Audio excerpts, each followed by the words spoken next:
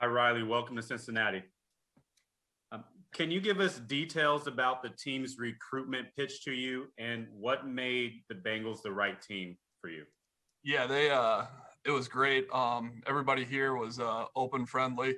You know, really liked the direction this team was heading.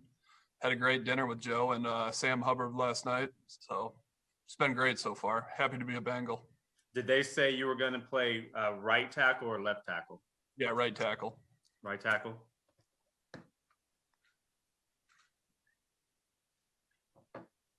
Talk about the opportunity to play with Joe Burrow in the sense of here's a guy that many people think is going to be one of the next great ones, and to have the opportunity to protect him.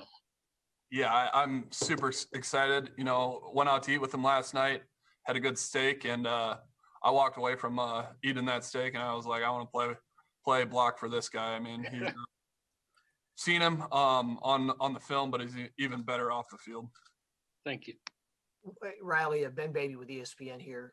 Good to meet you. You said you walked away wanting to play for him after a meal. What about that conversation with Joe kind of gave you that feeling?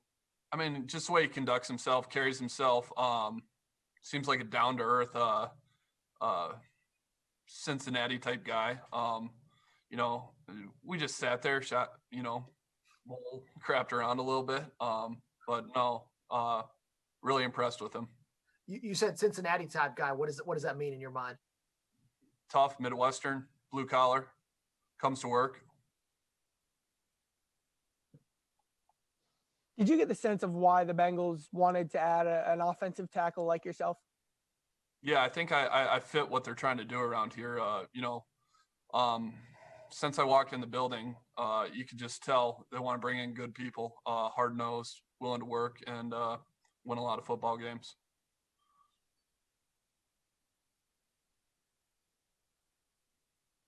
You guys cut me off already? Hey, No, Riley, how you doing? Jeff Hobson with Bengals.com. Welcome to town. Hey, thanks. Just wanted to get your sense of how much you've talked to Pollock, what you know of Pollock and his system, and what is your vibe with him? Yeah, it's been great.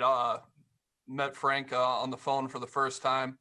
Had a few buddies that have played for him. All good things. I'm excited. The scheme they run, we talked scheme a little bit, and I think I fit that scheme, and I'm excited to work for him. What do you know about Jonah Williams? I know he's similar to me, hard worker, quiet. I know he's a really good player, and I'm excited to meet him. You played both ways in high school. You're a pretty athletic guy, tight end and defensive end, and your skill set is very good. Did playing defensive end really help make you a better offensive lineman? I would attribute that to wrestling more than defensive end. I went to Iowa. I only lasted a week at defensive end. They kicked me out of there and told me I had to move to the offensive line, but it worked out for the best. Why do you think Iowa's put out a ton of your pro style guys, guys in the trenches, specifically on the offensive line? What is it about Iowa that produces a lot of offensive tackles? And is it kind of a scheme thing, or is it something that a lot of guys know that there's a type of style that Iowa is going to be good for that? Why has that been the case? Yeah, they know what kind of guys they want to bring in and build up, athletically, guys that can move, bend, than Coach Ferentz. I mean, Coach Ferentz, they have an offensive line coach, but, I mean, he puts his thumb over the offensive line, and he really does a good job on technique and hammering it. I mean, they work at it over there. So, Riley, I know you mentioned right tackle. Did potentially playing guard at all in the future? Did that come up at all in your meeting with the team? Yeah, I told them I'd play wherever. I'm open to anything. I'm just here to protect Joe and win a lot of football games. I played guard in college. Like I said, wherever they ask me to play, I'll step in and play. Riley, Paul Dana with The Athletic. How aggressive was the Bengals' pursuit of you before you even got here? Was it a thing where the news was out and your agent's like, look, the Bengals were already on the phone, or how did that go before you even came here? Yeah, my agent reached out to me. He's like, these guys are being pretty persistent. Would you like to go see what they're all about? And I said, absolutely. not being in this division, or we really didn't have much crossover. But once I got here, I was super impressed with the guys, the coaches, and man, I'm excited. What was the importance for you of taking a visit? Was that something that you really wanted to do? Obviously, you don't see a lot of that anymore. Yeah, no. Tell you the truth, if it didn't work out, I just wanted to see the stadium. I've never played here. It's one of the stadiums, in 9-10 years. You usually play in a lot of stadiums.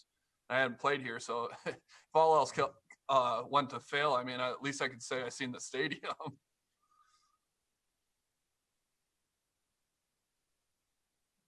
Did you know after, because it kind of went overnight, did you know last night after dinner that you were going to sign here, or was it one of those kind of sleep on it things and decide this morning? Yeah, there was some business doing. I wanted to right after got to meet some of the guys, Joe, Sam. I mean, I feel like I fit right in here. There's business to it too, but yeah. Did you get the sense they were not going to let you leave town without making this happen? There was one coach here that said he wasn't going to let me leave town. I don't know if he could have stopped me, but yeah. You played with the former Cincinnati and Kyle Rudolph.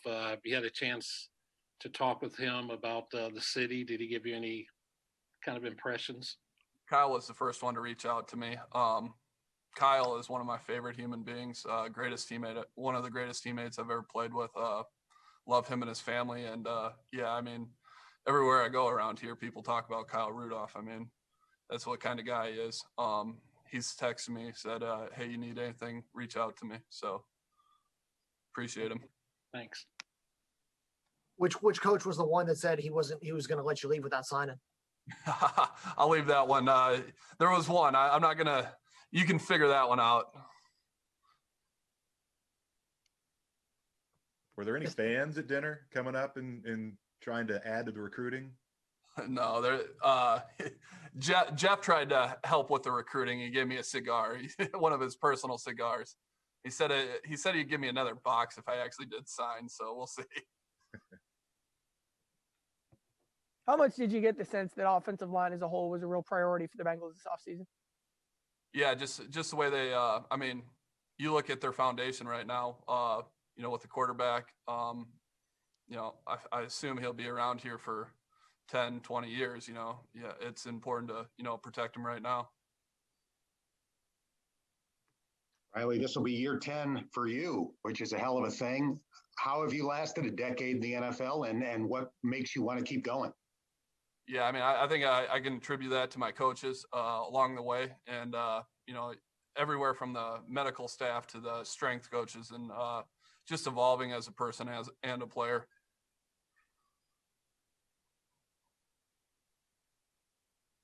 You have a brother who's quite the athlete as well. Does he have aspirations like you? And what are your conversations like now that you're a Bengal? Yeah, no, he's done with the football aspect of it. He's selling tires now for Firestone. Talked to him last week, ran into him last week. COVID he was probably an undrafted guy, maybe a rookie mini camp tryout guy, and COVID kind of acts that, but he's moving on. He's happy. So yeah. It's likely to be a pretty young group up front to go with you. Did they talk about that at all in trying to bring you in to give the team a veteran leader up front? Yeah, I mean, obviously, when you're in year 10, they expect you to bring a little bit more than your play, guidance, being around. I'm excited to get in that room. I've met Trey. Trey was around here. I'm excited to meet the guys and hang out.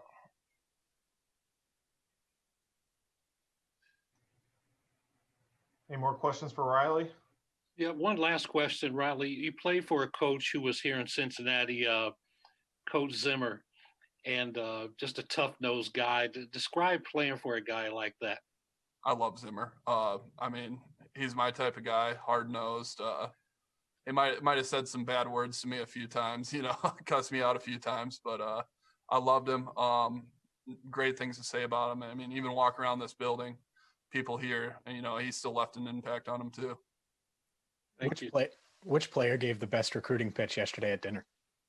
They were all good. Yeah, no, the steak last night, it was a good recruiting pitch too. It was a great steak.